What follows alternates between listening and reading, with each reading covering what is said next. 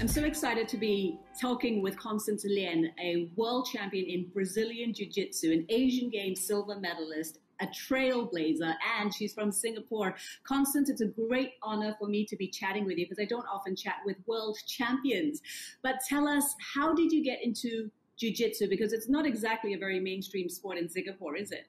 I basically was looking for something that I really enjoyed. I actually swam for ever since I was born, and I kind of shifted into martial arts because I just lost passion in swimming, and I was going through quite a lot. Like, I had an eating disorder, I had self-esteem issues, and I just really wanted to get out of swimming and find something that I really loved. Tell us the story about how you wrote yourself a message on a piece of paper and then stuck it up on your wall in order to motivate you.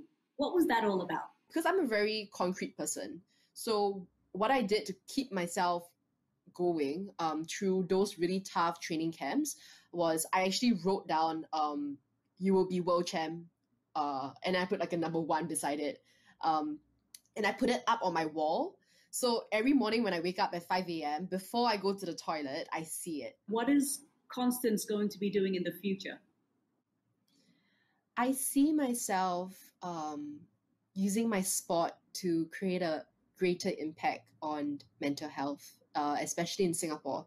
I feel that it's so important for the sporting community to be built based on a more holistic way of thinking, meaning that we're not just focusing on the physical performance of athletes and coaches. We are focusing on the mental health aspect of it. Because I think for us to achieve great things, we need to realize that it's not just about doing, but it's also about reflecting.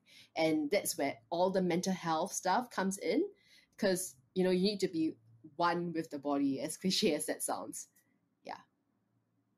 Constance, it's been amazing talking to you. Your journey to this point has been incredible, but it sounds like you've got a whole lot more road to cover as well in the future. And I wish you all the very best. Thank you so much.